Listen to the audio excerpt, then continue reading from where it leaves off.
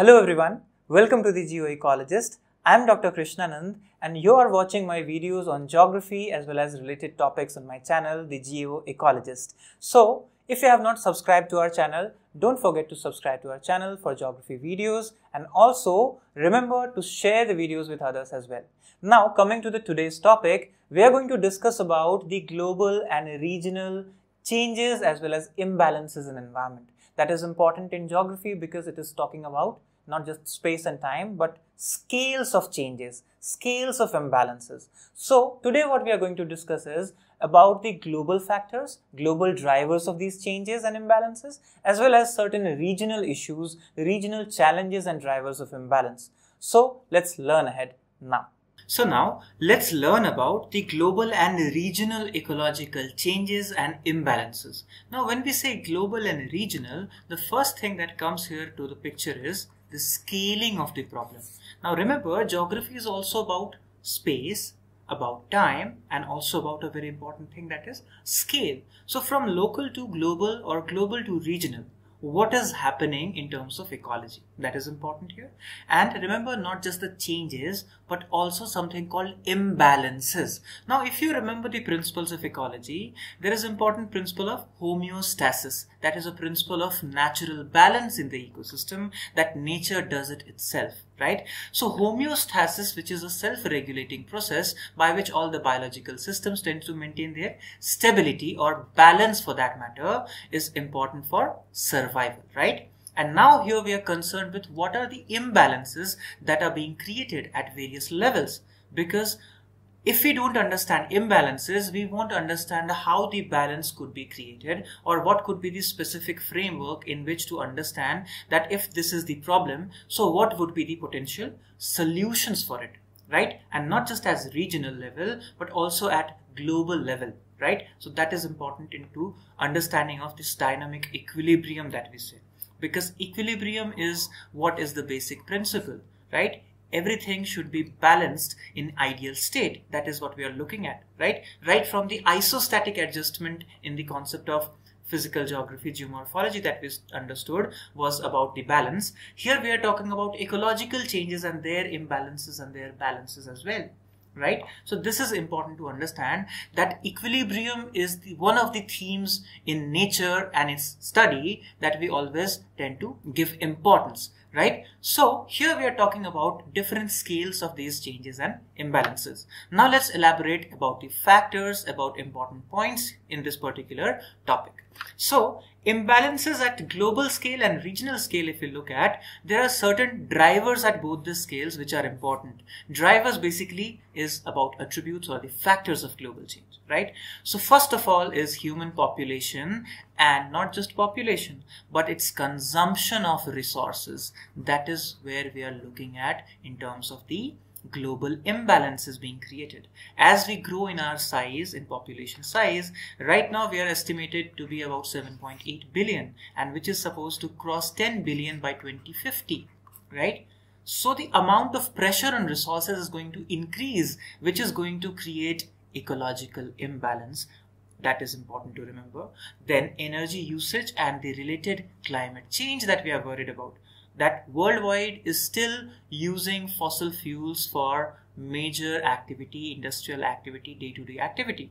About 85% of all energy sources are coming from fossil fuel, that is oil, coal and natural gas, right? We don't have alternatives. So we are trying to gain more and more alternatives related to solar or wind energy or harnessing the tidal energy. But that's not sufficient. Still we are 85% dependent. That is an important point to remember. Then comes land use changes. Now because of this rapid scale of development, right? That is especially urbanization and technology based innovations that we have brought, what are we doing at the same time? We are changing the land use. Remember, land use change is not just about what is your choice to sow in your field. It is about a larger picture when everything changes according to human technology rather than what it should be in that natural regime, in that particular climate, in that particular soil. So if we are changing that usage of the land, in accordance with nature, it's good. But if we are going against it using our technology, that is a problem. That creates imbalance, right? That's happening. Then we are looking at the pollution, and pollution is the byproduct of all economic developmental activities. We know that waste material products, and it's hampering our health as well as our living conditions all around the world. Then comes ozone layer depletion. Then comes loss of biodiversity, human health problem. Already we are facing a pandemic, and we know the status of our current immunity levels and our health conditions right now. Then we have desertification and deforestation problems at large scale happening. Then we have food contamination, which is a problem everywhere, because of which we have these huge nutrition issues and food security problems as well, right? So these are major drivers, or what we say as factors at a global level, which is concerned with all anthropogenic activities, or what we know as human influences, which we talked in details in the last lecture as well. So these imbalances are what we need to balance through our management. That's where the next part is the ecosystem management part, right? Because we are creating imbalances, so we have to bring back the balance, right? So at regional level, or for that matter, if we look at our country level, India level, there are certain points that we must remember in terms of ecological imbalance. Those factors are degradation of land and soil erosion. That is very common in Himalayan region, in plains, where land of a river, and we have so many things that are important in terms of deforestation, huge population concentration, and increasing requirement of agricultural land. Then deforestation is associated problem with that. Then we have faulty utilization of water resources. Remember, a country such rich in rivers is facing water shortage. That is such an irony for a country like ours, right? So water resource problem. Then environmental problems of faulty mining practices, right? So our mines, open cast mines, and many places we are creating deforestation issues because of mining activities, right? Then industrial and atmospheric pollution are definitely one of the major drivers as well, especially in urban areas. Every year we see that, the case of Delhi and other cities as well, right? So if you look into this particular data set, you have your headings here and what is area affected. So here is the problem, and here is the area here in million square kilometers. So total geographical area 3287263, right? 3287263 square kilometers, right? So about 32 million square kilometer we have, and from that area subject to water and wind issues 144. Then area degraded through specific problems like ravines, salinity, water logging, that is related to gully erosion, about 30. So what you see, we have variety of problems and their values here, right? You can check this data from other sources as well. I've just taken it from some internet source just to say that what are the levels of imbalances in India in whichever sectors we are looking at regional level, or for that matter at country level we say, right? So if you look into these heads, these are important. Area values you can check, and I see some problems here in area as well. But what we are concerned about is not the area here. We are talking about all these headings which we need to focus in terms of management of balance, right? So it's a huge area which is impacted under these headings of degradation of land, damages in shifting cultivation, flooding, drought prone area, all these problems that we see here. So these are major important factors. These are major important areas of change that we need to understand. Then comes these change and imbalances story further. And remember, before and after in terms of industrial revolution, in last 200 to 250 years, what we have done with this earth, right? Earth was almost covered by forest. For more than 80% of India was covered under forest before industrial revolution, right? But after that, what happened? We actually are right now at 21.67% only. So this is the level of deforestation that we have done. Green village and green urban areas are new concepts that are coming in. No non-degradation waste were generated in that particular time, right? The water of the river, pond and lake was as pure as to drink. And now we are talking about water conservation again, right? And now green village and green building concept is coming up, which is coming from the ancient, from past itself, right? Then air was unpolluted earlier. Now it's a huge level of pollution. Global warming and climate change name were unknown till early 2007, right? Then what we see is people close to nature were the main things that we learn from the past. That people used to live in sync with nature before industrialization happened and this pace of development took place, right? So we are talking about a change that has happened in last 200 years. The unprecedented level of change. That is important to remember here. Now, What are these changes about? These are about ecological changes and the problems related to it, which we have discussed in various lectures previous to this lecture as well. So here we are just pointing out for revision purpose, climate change, related global warming, pollution in terms of air, water, noise, soil, right? All these are alarming level today. Waste disposal problems, ozone depletion problem, nuclear disaster possibilities, right? The militarization of space is also happening and also leading to environmental damage. Wars are happening, right? So what we see that all these important points are all anthropogenic, human induced. Remember to use the word human induced or anthropogenic when you're writing your answer.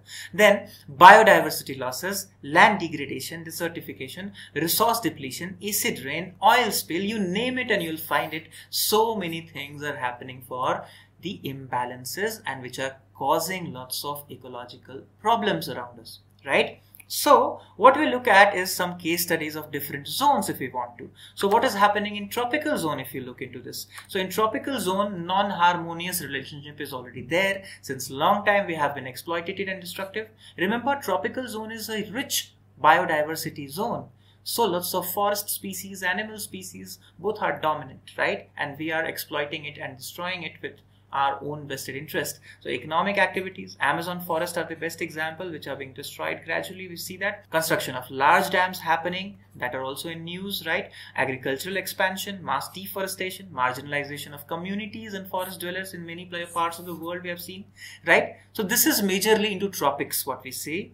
Then if you go to the Savannah biome, you see lots of problems in Savannah as well. We have learned about this in details. If you want to know about Savannah biomes and its problems, go to the biogeography playlist and look into the details there. So what we find, burning of vegetation, increasing human population, encroaching there, rapid rate of expansion into agricultural land, right? Enormous increase in number of domesticated animals. So remember, domesticated animals are increasing in this particular biome. It means the natural character is being altered. So that is an important point to remember. Then let's talk about something else here that is important. The impact of human activities has resulted into shrinking of the areas of grassland. If you see this, forest fires, these particular tractors and threshers coming into the field, and because the increase in terms of demand of land is there, because we are growing in numbers, we are encroaching on the natural ecosystems. That is important, right? So all the communities are being affected, plants, animals, and the forest dwellers and who people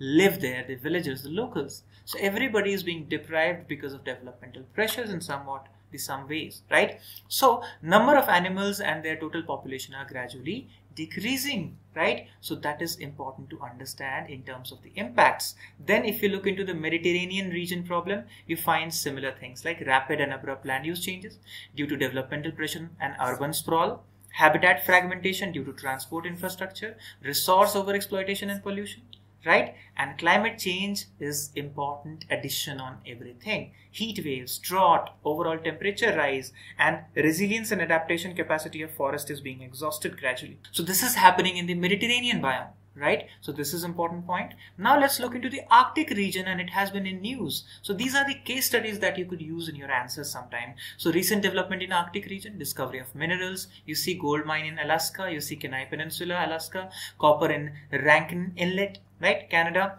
Then what we have is Great Lake area, iron ore deposits in Labrador gaining importance. Then rich deposits of iron ores at Kiruna and Gallivre in Sweden area. Then Arctic seaboard of Eurasia is important in terms of new ports being made there. We have seen oil spill in Russia as well in news, right? So air pollution, climate change, mining, drilling, all these are threats to ecology there in Arctic region.